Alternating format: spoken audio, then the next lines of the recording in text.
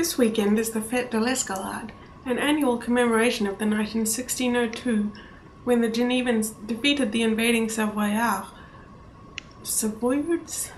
Savoyards.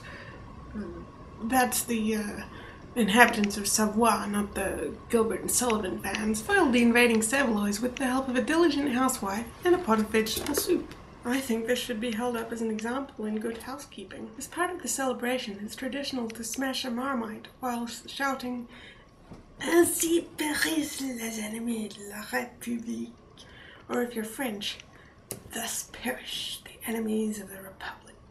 I happen to have several kinds of Marmite at home. This one is a soup pot made of chocolate, usually filled with marzipan vegetables, and smashed by the youngest and oldest people present.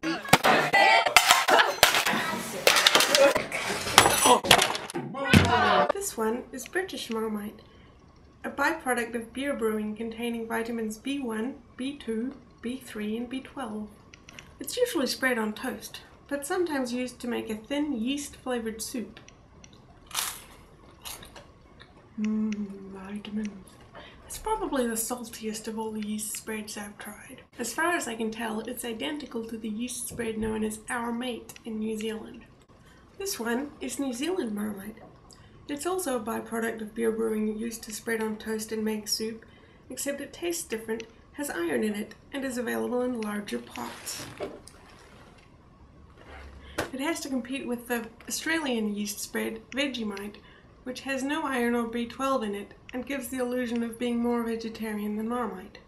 In Geneva, however, the word Marmite, or Marmite, is used to describe an even larger pot, often made of iron but rarely made of B vitamins, such as one might use to cook soup or foil invading Savoyards. In military slang, it means a shell, such as one might use to foil invading Savoyards.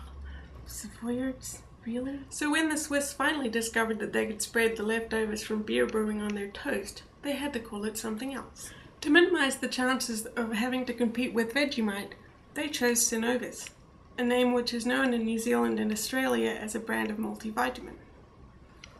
Synovis multivitamin hadn't been invented yet, but there's nothing wrong with thinking ahead. Synovis spread, which is rich in vitamin B1 but not B2, B3, B12 or iron, was added to Swiss military rations so that the soldiers would be well nourished and better able to shoot Marmites at invading Savoyards.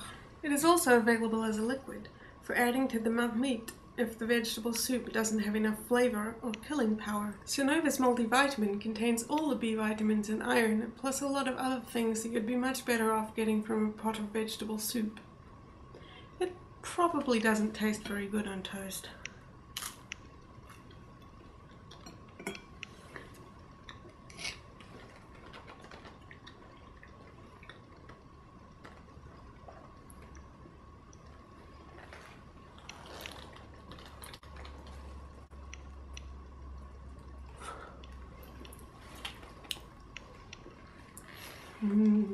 Salt.